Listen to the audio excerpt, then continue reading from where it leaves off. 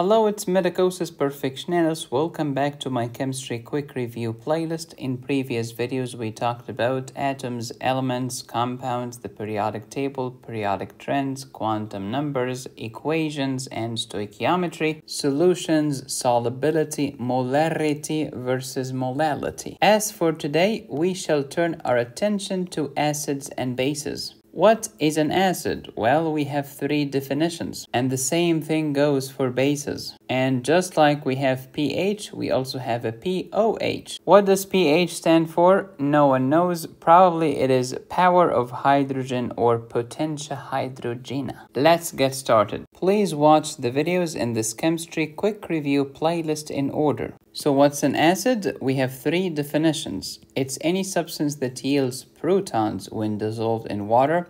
A better definition is, well, since the protons will go to the water, H plus H2O will give me H3O plus. This is called a proton, this is called a hydronium. So an acid is a substance that releases proton or hydronium ion in water. What else? An acid is a proton donor. Thank you. And it's also an electron pair acceptor. I donate the positive and accept the negative. The first definition is called Arrhenius definition, which means an acid is a substance that yields protons or hydroniums when dissolved in water. And if I give you just one proton, I'm called monoprotic acid. How about two protons? Diprotic. How about three? Triprotic. If I am a donor, if I donate protons, that's a Bronsted-Lowry acid. If I am an electron pair acceptor, remember acceptor is Lewis acid. If I want to denote hydrogen ion concentration, I will put hydrogen inside these kind of brackets. These are called square brackets. The higher the number, the greater the concentration of hydrogen ions and the more acidic the solution. Definition of strong acids. They are acids that fully dissociate in water into protons or hydronium ions.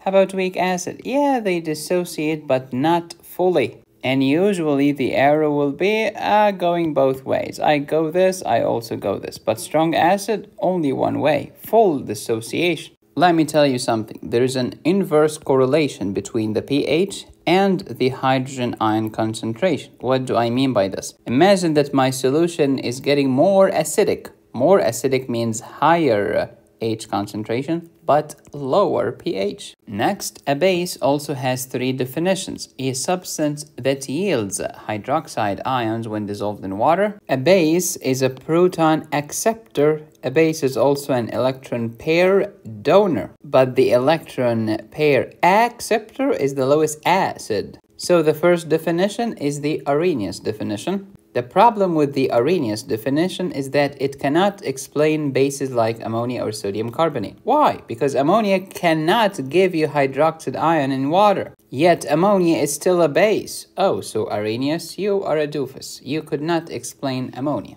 But look at Bronsted-Lowry. A base is a proton acceptor. Look at this lovely ammonia. It can accept this proton, so it's a base. Or look at Lewis. A Lewis base is an electron pair donor. Look at this pair of electron. I will donate them to H. And I will make a bond like this. Do you remember your organic chemistry and the electrophile versus nucleophile? Same concept. Stay tuned for my upcoming organic chemistry playlist. Hydroxyl ion concentration, well, the higher the number, the greater the concentration of hydroxide, and the more alkaline or basic the solution is. And just like the concentration of hydrogen ions was inversely related to the pH, similarly, the concentration of hydroxide ions is inversely related to pOH. And never forget that pH plus EOH always equal 14 for the same solution. The famous neutralization reaction goes like this. Acid plus base, they neutralize each other, giving me salt and water.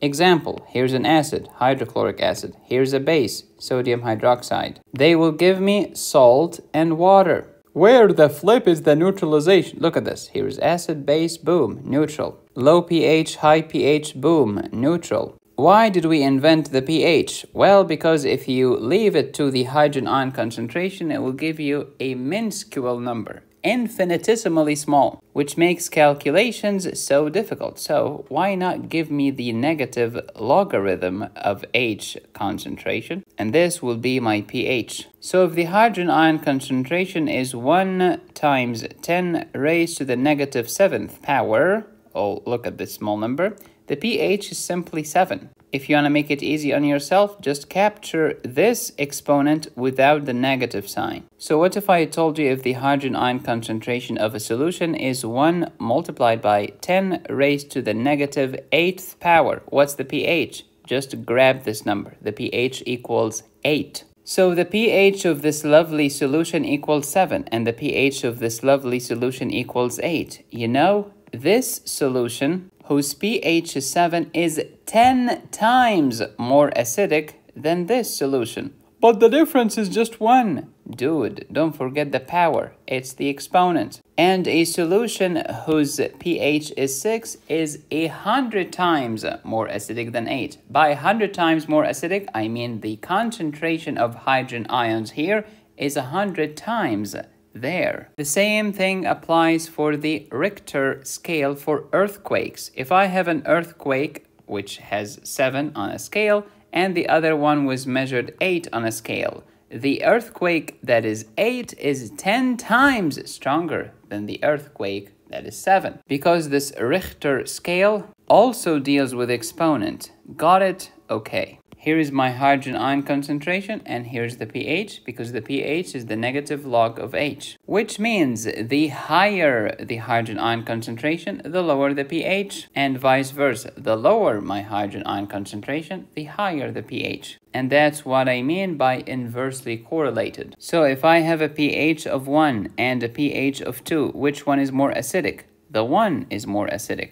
What if I have hydrogen ion concentration of 10 times 7? And another hydrogen ion concentration of 10 times 5. Which one is more acidic? The negative 5 is. Your normal blood pH is about 7.4, slightly alkaline. Why is this? Why not neutral, since most of my body is made of water, which has a pH of 7? Because in your blood you have something called the alkaline reserve, which is made of who else but bicarbonate? Why do I have an alkaline reserve but not an acidic reserve? That's a wonderful question, because your metabolism secretes acids, not bases. So you need to counteract the acidity. You need to buffer the acidity with your alkaline reservoir. I don't believe you. Look at metabolism of carbohydrates. Oh, that's an acid. Why is carbon dioxide an acid? Because before you know it, carbon dioxide will react with water and will give me H2CO3, whose name is carbonic acid. Say it again because it was so beautiful. Carbonic acid. Oh, that's an acid.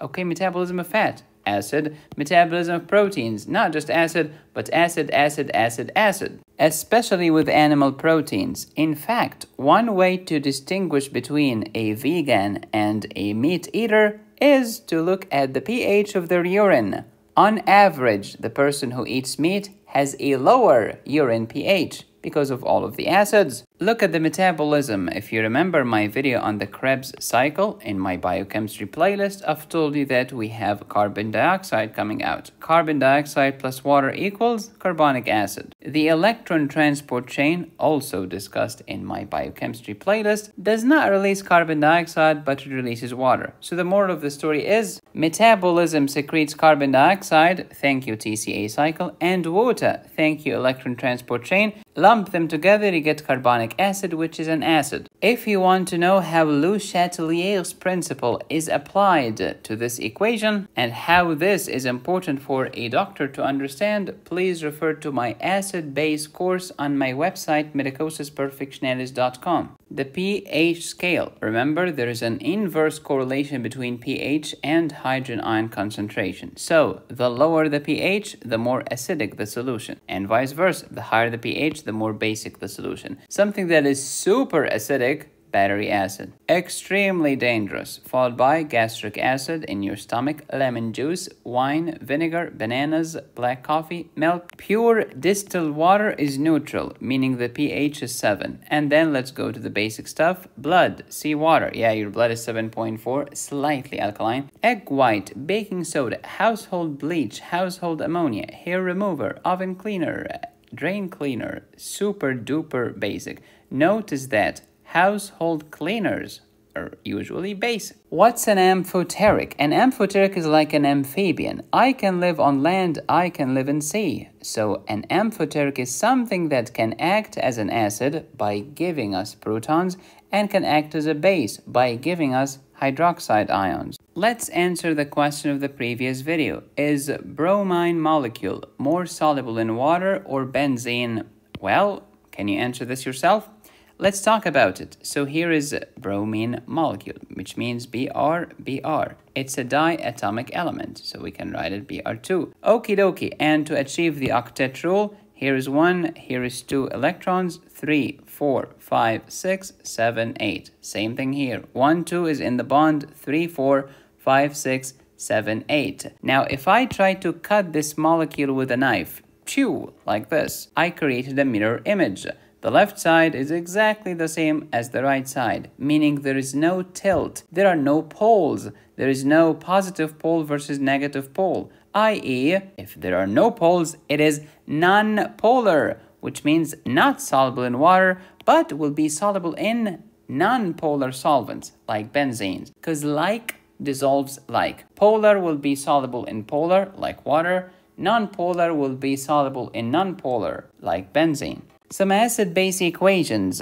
pH is inversely related to hydronium ion concentration. pOH is inversely related to hydroxide ion concentration. pH equals negative log H3O plus, and pOH is the negative log of AOH minus. pH plus pOH always equal 14. And then I can reverse this. Oh, how? The concentration of hydronium ion equals my base is 10 raised to the negative pH exponent. And you can do the same thing for pOH. If you multiply concentration by concentration, you get molarity times molarity, or M squared. If I write them like this, it is 14. But if I write them as concentration, this is 10 to the negative 7th power, and this is 10 to the negative 7th power. Multiply them together, you add the powers, you add the exponent. Negative 7 plus negative 7 equals negative 14. And this is called the KW. There you go. Can you answer these questions? You have a solution of hydrochloric acid whose molarity is 0.025. Can you give me